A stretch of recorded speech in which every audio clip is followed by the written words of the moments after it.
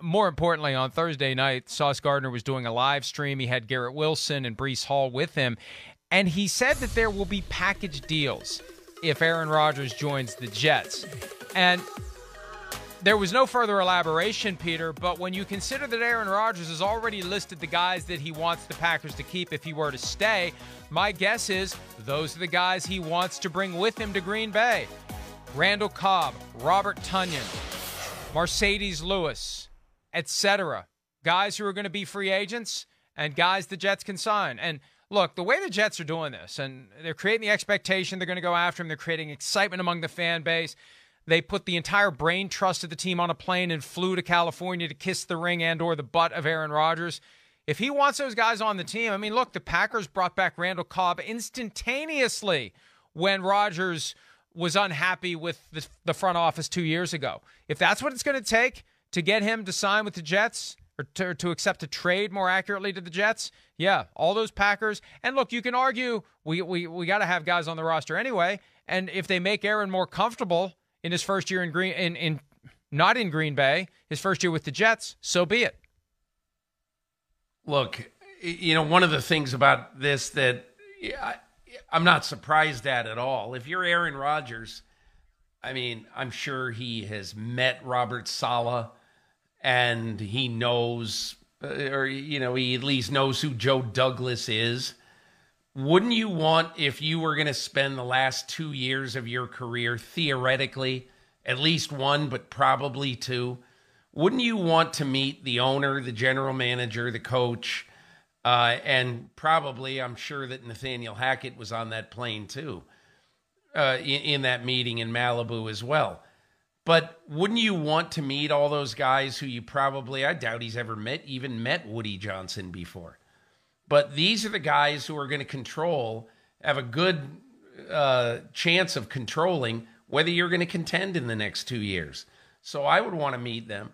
And the fact that he did choose to spend time with them says to me that he's serious about agreeing to a trade and to leaving the Green Bay Packers. And that he believes that the Packers probably would prefer that their quarterback to make a clean break, that their quarterback this year is Jordan Love. So I think it was, pragmatic of him. And it also tells me that he's most likely going to play this year, or at least is going to want to play this year. So I think there are a lot of clues to be gathered by what happened with that meeting in California. Well, and look, again, they went to see him. He didn't go to see them. They're trying to sell him. He's not trying to sell them. And it was Woody Johnson. Right. I'm told it was his brother Christopher. It was team president, head coach, GM, offensive coordinator. And they're not auditioning him. He's auditioning them. And Peter, I just think it's a practical matter. I wrote about this yesterday. The Jets have to finish this now. What is plan B? Sorry we didn't get Aaron Rodgers. Will you settle for Jimmy Garoppolo? I just don't think the fan base is going to accept any quarterback solution for 2023 at this point other than Aaron Rodgers. Absolutely. Nor should they. They have been fed all through this, the silent treatment about Aaron Rodgers, which, listen, it would have been very easy for the Jets, very easy for them to say to one or two of their local beat guys, been very easy to say, hey, ixnay on the Rodgers say, or whatever that would be, that we're not interested in Aaron Rodgers. And that was never said. And so the teams in New York have a way of getting messages across without issuing a public statement. Those messages were never gotten across. There's no question that the Jets want Aaron Rodgers. And it's been that way for most of the last month. So, in my opinion, Mike, it's Aaron Rodgers or bust.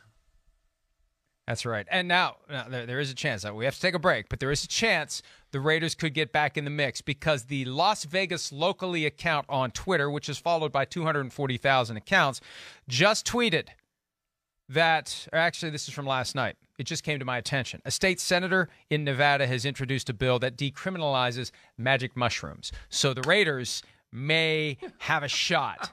Hi, it's Mike Florio. Thanks for watching PFT on YouTube. Hit subscribe for the latest news and analysis from Pro Football Talk.